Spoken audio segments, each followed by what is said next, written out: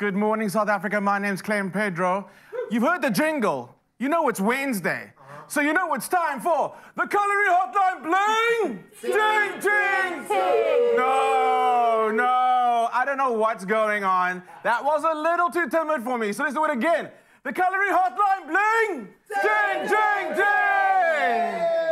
Thank you so much. I hope you have a sweet tooth ready. I definitely do. Today we're talking everything sweet, everything appropriate for Valentine's Day. So if you're looking for inspiration on what to make this Valentine's Day, we've got everything sorted for you. But I'm not alone. Joining me in the kitchen is baker extraordinaire Lemise Abrams. Welcome to the kitchen. Hi, How are you? you? Good, and you? How was that intro though? Good. Loud enough? Did it like get you going? Definitely. Oh, I'm so happy to have you in the kitchen today because I do like baking, but I definitely cook more than I bake. It's like an 80-20 ratio, okay? So I've got you in the kitchen today to kind of coach me and the rest of our viewers through the best of baking for this Valentine's Day. And if this is how we are starting, can I just say... it's gonna be sweet. Wow, it's gonna be good. I'm impressed. I'm impressed. And on this day, the Grinch's heart grew. I don't know how many times, but that's a lot. That's a lot. So what are we making? Okay, so we're making a simple Napoleon pastry. It's basically puff pastry, cut it into a heart shape and fill it with a creme pat, which is like a French creamy custard. It sounds delicious. And South Africa, if you'd like to get involved, please send us any questions. Are you open to taking questions about baking Of course. today? Send us your voice notes to 063-408-8863, and myself and Lemise will answer all your Valentine's baking questions. So, where do we begin with this amazing recipe? Okay, so first off, we'll make our pastry heart, which is just basically taking a pastry sheet and a puff pastry, put it on a sheet, cut it into a heart, put it in the oven for like 25 minutes till it's golden brown. Then it will puff up like this. That's an amazing so puff. it's like got all these different lovely buttery layers. And then what we're going to do is we're just going to cut a little bit of a heart. Can I ask you, do you have any tips for our viewers at home on how to get your puff pastry to puff up? Lots of butter. Okay, All in the texture, but I mean, who makes their own pastry now? I was about to ask the next question. Like, do you actually ever make puff pastry? No, Woolworths pastry is top notch. I mean, this is all butter, comes all the out, goodness, all butter, all the goodness, all the things that you need, and it just bakes beautifully. This is just 25 minutes, and we just cut a little bit of a heart shape out there, just so that we can place the pastry cream in there. And all we're going to do is. Tommy, do you glaze your puff pastry with egg wash or milk? A little bit of caster sugar before baking. Just caster sugar? Yeah, just And I like, is that where this bit of color comes from? Yes. I love that. So it like caramelizes while it's in the oven. Perfect. Okay, so I like what you're doing there. Before we garnish, let's show our viewers at home how we make the pastry cream. Did it. So I think you've got set up right at the end, under the baking paper. So we've got puff pastry and it's chilled. Apparently that is a tip. Keep your puff pastry chilled. So let's work all the way down to the end. Let's take a walk, let's take a walk. So nice and chilled puff pastry. There we go. And would you, if you don't have a heart-shaped mold, would you actually freehand it and cut it out? Listen, what I did with that was I used a pizza cutter because I actually didn't have one of these. I thought I did, but I didn't. So all you do is use a pizza cutter, just cut it out. And the thing with pastry, it's forgiving because it's going to bake. So, you know, I like that idea, perfect. I mean, I can imagine someone... And this is perfect for the kids to make, like for breakfast, for the parents in the morning. I can have this for breakfast? Exactly. Okay, I'm done. Okay, show me. Okay, so we'll just press it out like that. And then... And that's another reason that I think working puff pastry when it's nice and chilled makes a huge difference. If that was like properly chilled, it would have like come out easily. But because of these studio lights, I don't think our viewers at home know exactly how hot it is. It's apparently, it's close to 50 degrees Celsius in the kitchen. Okay, well, we'll put it on our baking tray and pop it in the oven. Okay, perfect. And you said a little sprinkle of caster sugar. Sprinkle a little and that's going to give us that puff. A nice caramelized golden color. Let's talk creme pat or creme patisserie. Creme patisserie? Patisserie? Yes. I have to ask Zoe Brown. She's actually French. She knows all the French terminology. So, which seems like something difficult to make. Creme pat, I know as a student, we had like a lot of the students in the class flop that first day. But we're going to get it right today, right? No, it's the easiest thing ever. Show us. Okay, so basically we just mix our egg yolks. So you mix all of this together. So that's egg yolks, caster sugar, there's like flour, Yeah. And corn flour. Yolks, corn flour, flour, and a little bit of caster sugar for a little bit of sweetness. I like it. Yeah, and then Because you the just custard has to be. mix it together to form a paste. And then we're going to place our milk and heat that up. Can I add some of the... Do you add your vanilla to the egg mixture? Add the vanilla last. Right, because you want to get that fresh flavor. vanilla. You don't want to cook it out. Love exactly. that. So that's like a... You're not going to cook that really hot. That's like on a medium heat with That's eggs correct. in there. And then you just add... first you add like a third of the milk to your slurry, to your mixture. And that will become a nice... it'll become nice and thick. And then you basically mix that together and then you add that to your hot milk. So you're going to do a bit of a tempering, That's back correct. into the Temper pot, it, get it nice and thick. Back into the pot, and then you keep stirring, keep whisking until it becomes thick, and then you're good to go. And then let's let it rest a little bit, and then that's You can hit it with the berries. I'm going to step over here. So South Africa, don't forget to let us know if you have any questions, number one. And now that I'm thinking about it, also, what are you doing for Valentine's Day? Are you planning on cooking something different? Send us your messages to 063-408-8863. Just save that number to your phone under like emergency call number 1. Okay, no, maybe don't do that. But save it on your phone and make sure you send us those voice notes. I want to know, number 1, do you have any questions? And number 2, what are you cooking or baking for Valentine's Day this year? Louise, are you baking anything special for Valentine's Day? No, not really. This is it. This is it. I think this is it, This is the magic. I think my husband and my kids are going to get something like this as well. Oh, I like that. And I mean, we'll be what a baking treat. cookies. I'll be showing you the cookies later. I'll be baking that for them as well. Should we tell our viewers what else we're going to make? So we're baking cookies, and what else? Baking cookies, and we made a fabulous cake, which is super easy. They can make it at home. Yeah. If today was the day... Edible flowers. Oh, edible flowers. Yeah, they always just make it pop. Woolies have an amazing selection of edible flowers, and I think that makes a good dish a great one. I mean, I still can't believe that these are edible. I mean, actually just hold them in my hand. These are so beautiful. Yeah, and you can eat them. All right, Lemise, thank you so much. We're going to come back and get started on those cookies in a bit. Okay. But first, I'm going to hand over to these charming young gentlemen over here. It's my feel-good breakfast show.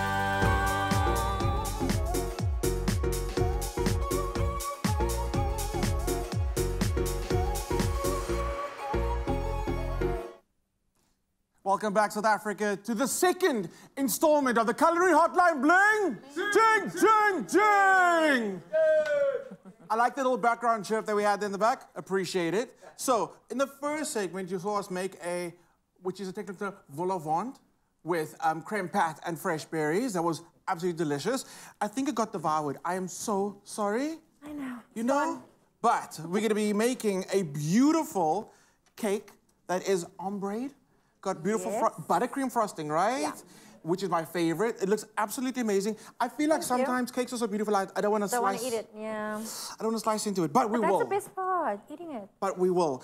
We've got some voice notes, and I'm very excited to hear what people are. Oh no, they're coming in, And if you want to add to that list of voice notes coming in, our number is 063-408-8863. Ask us any questions about Valentine's baking. Plus, we want to know, are you baking anything exciting this Valentine's Day? Or cooking? Let us know. Right, so this cake is amazing. Where do we begin? Okay. First, we begin with making the sponges, right? So what we're doing is an ombre sponge. So we'll have like different colors coming through in the cake. And we're going shades of red and pink and white. And I like that. We're using a beautiful lazy McCourty cookware. I like that. I like that. Keeping with the red theme. Okay, so we basically have 4 eggs, right? We're going to add our sugar to that. 1 cup of caster sugar. Mix that up. Tell the truth at home.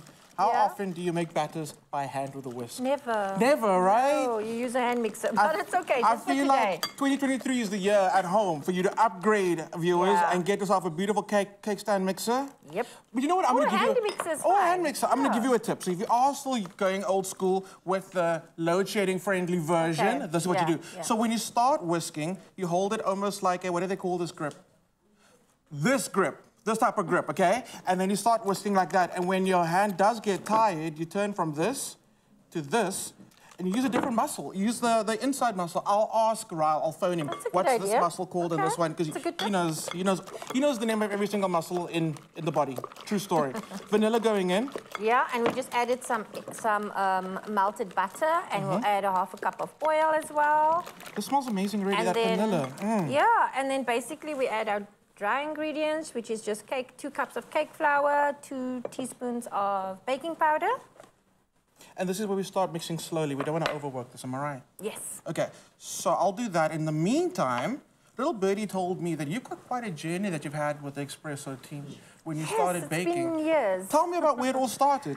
Well, it basically started when my kids were, I had 3 kids, they were growing up. You know, there's always birthday parties with kids and lots of baking. And moms would always love my cakes, and from there they would order, they asked me if I would make some cakes, and I said yes, and the orders came in, and from there I became a Sasco top baker. They approached me. We've had a nice journey together where I came on Expresso, we did some shows, we did a Eid campaign, and then, yeah, I've just been asked to come back and do a few little things. We did your birthday cake 2 years ago, yeah, the Expresso birthday cake. Wow. Yeah. So no stranger to the Expresso kitchen. No. I love that. So once it's mixed through, we just add our milk, give it some more moisture. So talking about where it all Lovely flavor. started, what are the plans for the future? Where are you taking your baking in this year?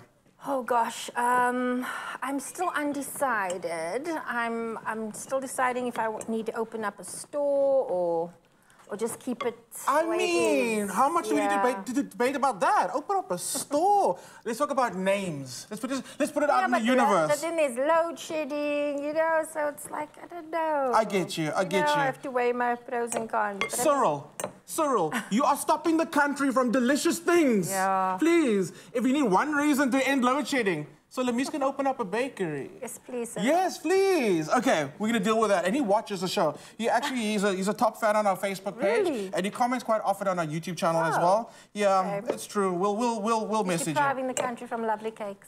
Yes, you are. Okay, cool. Giving this a mix. Talk me through the color. How do we get that ombre effect? Okay, we are going to use... I think you can just talk me through that, just so I know how to do it when I do get home and make this So cake. it's just a food coloring. It's a gel. You just add a little bit of gel to that, and then Take we'll... some out?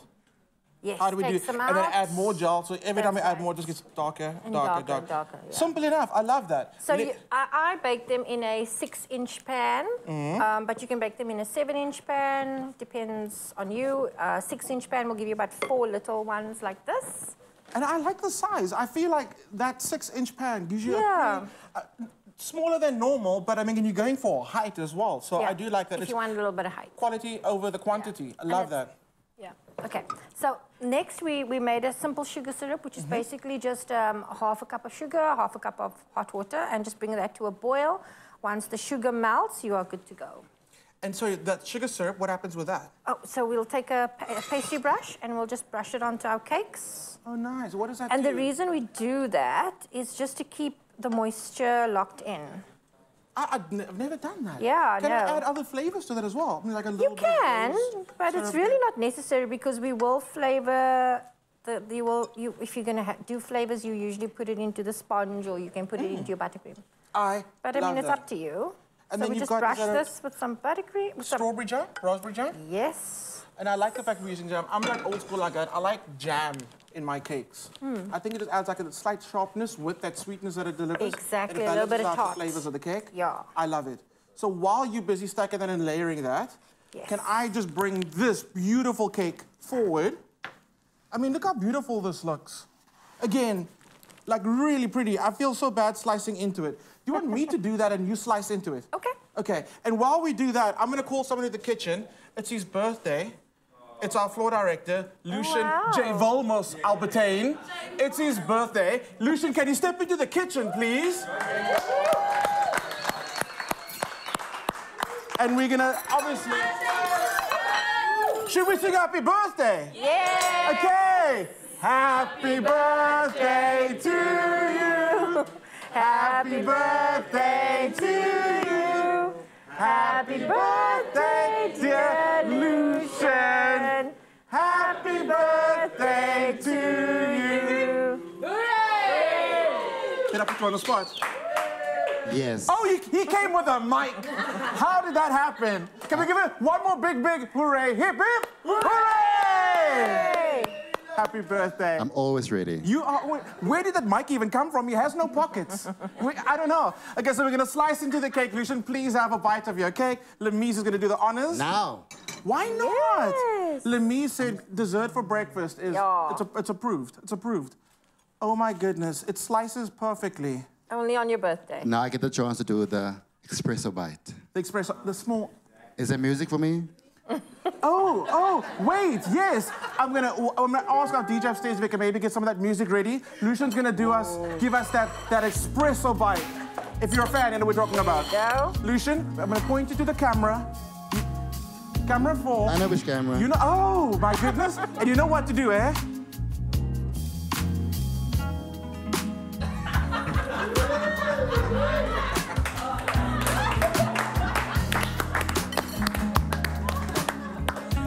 Okay. That didn't go well. No, that was perfect. Thank you so much, Lemise. We're not done with you. Lucian, happy birthday. Thank Tell the you. people, was the cake amazing? Moist. I love it. We're not done. See you for part 3. Okay.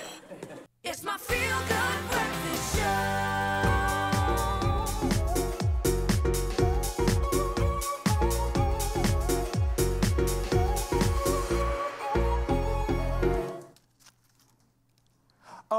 Okay, we're back in the kitchen for the last installment of the Culinary Hotline Bling. Ting, ting, ting! It's about to have a little chocolate snack there, but if you're looking for a chocolate snack, Lemise has exactly what you need. Lemise, we're making these amazing little chocolate biscuits. Yes. And they are extremely cute because I see that they've got little heart shapes on them, made out of chocolate again, chocolate on chocolate. Always a win. Don't forget, if you want to send your voice notes through to us, we want to know, do you have any questions for amazing Lemise today? Or we want to know what you're making for Valentine's Day. Our number is 063-408-8863. Lemise, I'm really excited. I've never made a chocolate biscuit that I don't like. Yeah, no, it's very hard. I mean, and what is Valentine's Day without chocolates? I know, absolutely. You have to have a little bit of chocolate. Yes, otherwise. so let's do a swap. Are you going to come? You? Okay. Tell you what, tell me first about chocolate ganache, because we always get this question. So you come over to the chocolate ganache. All right. I'm going to be right over here. What is a chocolate ganache, first of all? So the chocolate ganache is really just cream with chocolate that you can place over a saucepan, place into a saucepan and just melt. Just melt? Over a low heat, yeah. Just melt it. And it'll come together nicely like this. And we're just going to leave this here just to let it cool down.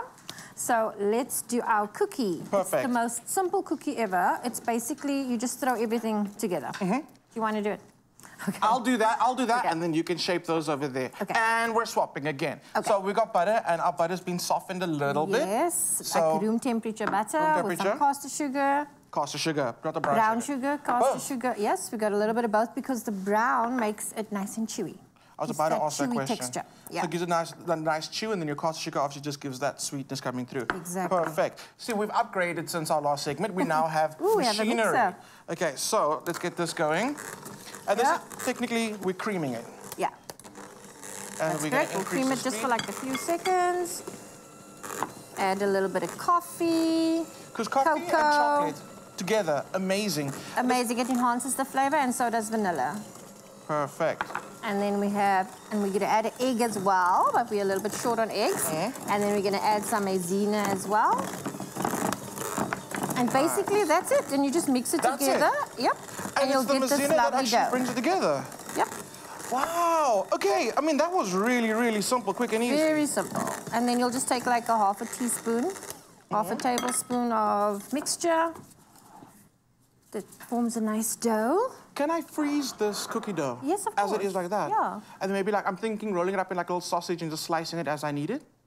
That's a brilliant Yeah, idea. we actually have Zoe Brown, and she eats all our raw cookie dough, our raw cake batter.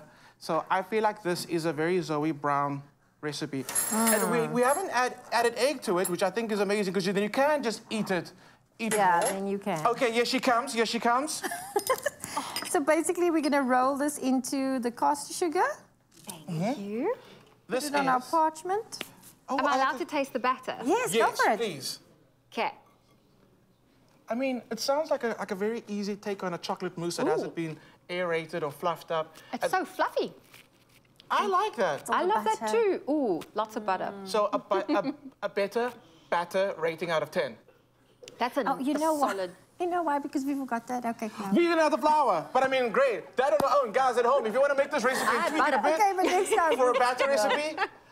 But you said you were going to give it a 9. I was going to give it a 9, but I think I know now why. It's not a 10 out of 10. Right. I also like how on the show, like, we just make up recipes as we go along. There we go. There we go. There we go. Mousse. We just created a mousse. Look out for this. It's going to come in Woolies store soon with Zoe Brown's face on it. Oh. It's coming soon. I'm here for the There we raw go. batter Thank in you. packages. Thank you. Okay, so you're shaping those, and I like that you Yeah. rolled them in the sugar because that gives it texture as well. That's very cool. And then will it space out, puff up? What do we? It will a little bit, but that's why when we're done shaping them, we're going to pop them in the fridge for like 30 minutes just so that it can set, and then we'll bake it for 10 minutes. But this is the cool part that we're doing with the cookie. So I'm just going to take my finger and just press it like that. So that gives it, the indent becomes a heart. Okay, I'm gonna try this because some of our fingers are a little bigger than other people's. Let's see. Let's see. Okay, so we're gonna get some dough. Yeah. Roll it. Dough. Nice and Roll it up. smooth.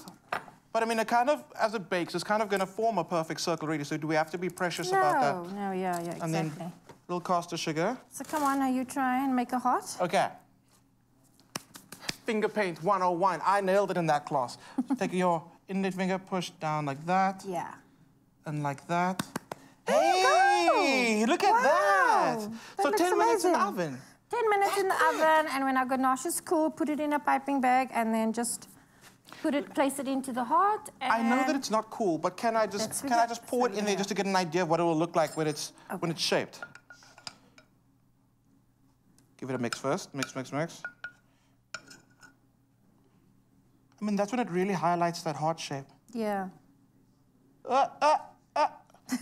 Okay, and we give it a little shaky shake. Wow. That okay, is so okay. cute. I'm impressed with the Oh, fact that this bakes in 10 minutes. Yeah. South Africa, if you want to get this recipe, go and check it out at expressoshow.com. This is a recipe And then you just- have to make. Make a triple batch of it. Be sure to do that. Lemise was absolutely amazing having you in the It's a kitchen today. pleasure. Thank you, Zoe Brown, you for for also having me. joining us for tasting our batter. Looking forward to next week. And don't forget, send all your voice notes. Let us know what you want to see happen on the Expresso Show's hotline. That number 063 408 8863. Thank you.